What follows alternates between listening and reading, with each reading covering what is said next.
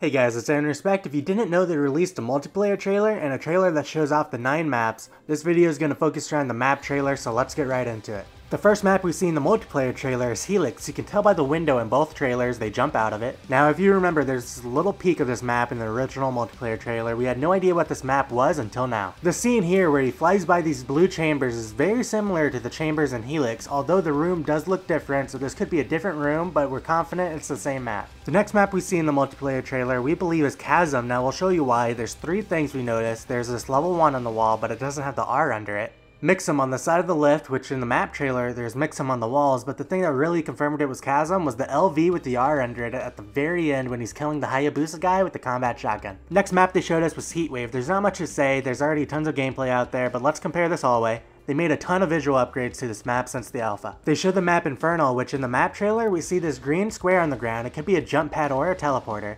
Then we see this player shoot a BFG at the Baron of Hell, which confirms the BFG is in multiplayer. We notice this lightning effect. We believe it came from a player teleporting. Notice how he's looking towards the wall at first, then just a couple frames later we see a red spiraling bullet. We have no idea what this came from. If you have any ideas, feel free to let us know in the comments. The next map we believe is Sacrilegious because the look of the map and these red glowing pillar things that seem to be scattered around the map. The map where the guy picks up the quad damage and we first see the lightning gun, we believe that map is Excavation because it's the only outside map we saw. The final map is 100% Disposal. We believe we first saw this map in the very first multiplayer trailer, noticed the green light, and from the recent trailer where he kills the Mancubus at the end. For the other 2 maps, we've only seen a few seconds of them, so that's all we have for the video.